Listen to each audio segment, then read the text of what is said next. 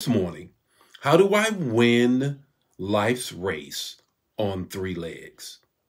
Typically, when we think about three legs running, it tends to be two legs, or if it's an animal, four legs. Well, what about running with three legs? What do you mean by that, Bishop? Here is the text, and I'm going to give you the talk, and then there's the takeaway. Psalms 133 and following. It says, how good and pleasant it is for brethren, and I add women, how good and pleasant it is for us to dwell together in unity. The third verse says, there is where the Lord commands the blessing. There is where the Lord commands the blessing, where there is unity. Do you remember when you were in grade school and it was field day? And on field day, you had to run races. You had to be in a sack, if you will, wheelbarrow, somebody holding your legs. And then there was the three-legged race. You remember that race? They would tie your leg with somebody else's leg, and it was three legs trying to win a race.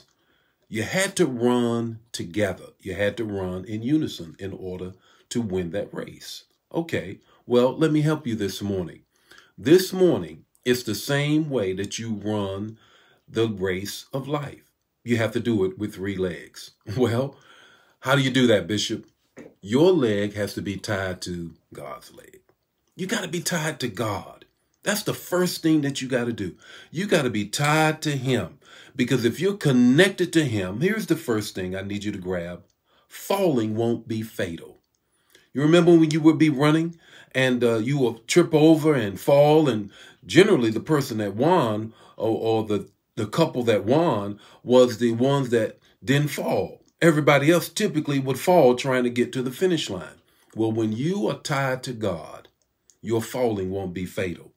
Proverbs 24:17 says that a righteous man falls down 7 times, but he gets back up again. He gets back up again. The second thing is this. Forward movement. Forward movement. Amos 3:3 tells us the only way that you can move forward is that you walk together. How can two walk together unless they agree? When you are running a three-legged race, you got to be in agreement with the person beside you. Notice this, you got to hug that person. Y'all got to be linked together. The same thing is true when God is moving you forward. You cannot be with an unholy alliance or unholy covenant. You cannot be connected to people who are not going in the same direction that you're going in. You're going forward. So you're connected to God, and those whom you are connected with need to be connected with God, because forward movement requires unison. Amos 3:3 tells us, how can two walk together unless they agree? The third thing is this.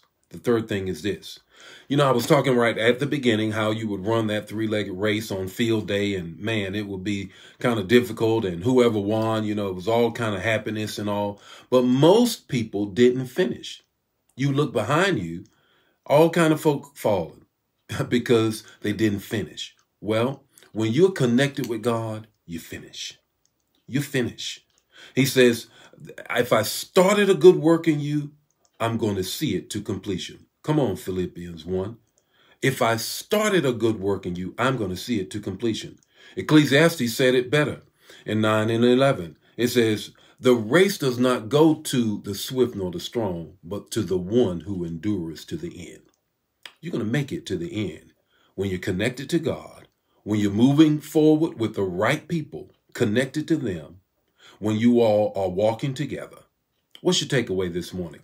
How do you win the race of life with three legs? Run in unison with the Lord and see, don't you win? Run in unison, because there he says he commands the blessing. The Lord be with you today. May his face shine upon you and give you peace.